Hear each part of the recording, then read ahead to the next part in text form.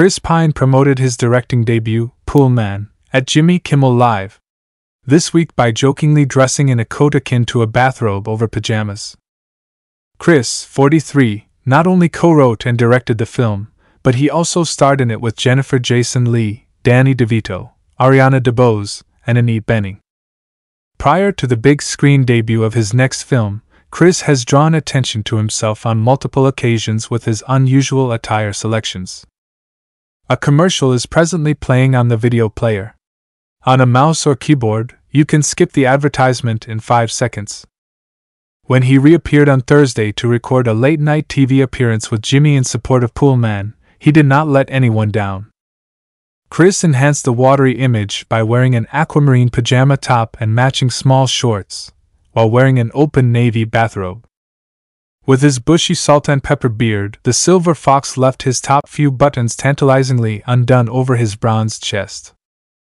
In his latest movie, Chris plays the pool guy at his apartment complex named Darren, who has a philosophical bent. Annette and Danny play his neighbors.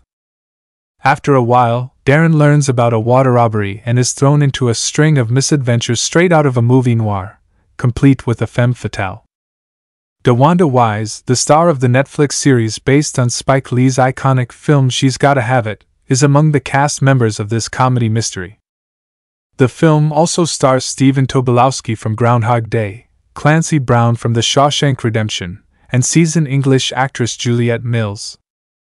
Chris recently disclosed that a large number of his Poolman outfits were taken directly from his actual wardrobe, shedding light on his sense of style.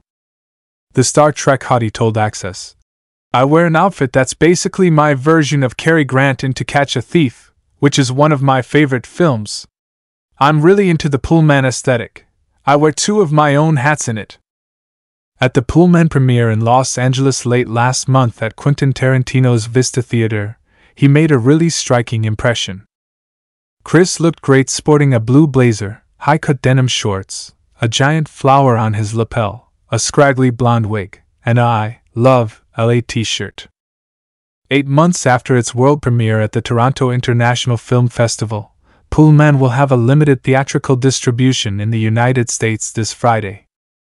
After its premiere, the film received harsh criticism from critics, to the point where it now has a dismal 23% rating on Rotten Tomatoes. "It's not just the worst movie I saw in the fall festival circuit, but it's probably among the worst movies ever made," Variety critic Owen Gleiberman stated.